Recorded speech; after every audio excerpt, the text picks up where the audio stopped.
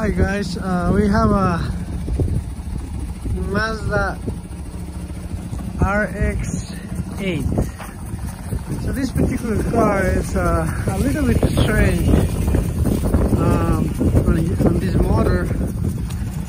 Yeah, I don't know if you hear about this motor. It's the rotor motor. So we're gonna learn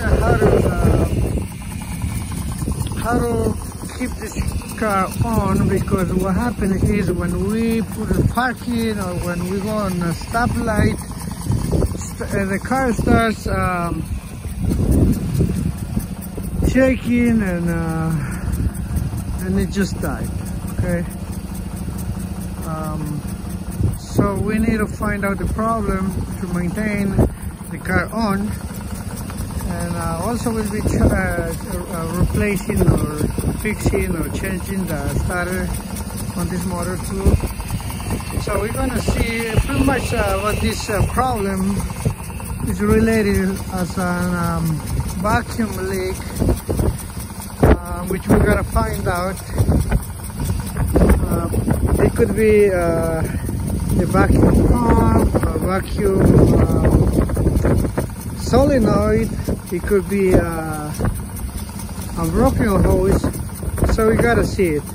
But as far as I see, there is a little knocking sound on this and some sort of valves here, but I will be showing you later on. I'm going to test those valves to see if they are good. But trust me guys, these cars are not as scary as the people say that they're difficult to repair or whatever. Not as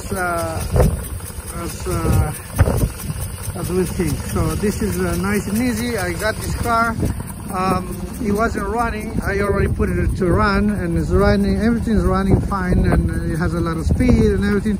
Only issue now that I'm having is that it's not like staying on. But it happens once in a while. But I had to make sure that this car is 100%. To go on the road. So like I said, I mean, I forgot to make a video at the beginning when the car was dead. So but I hope I can make a video for this particular issue. Okay.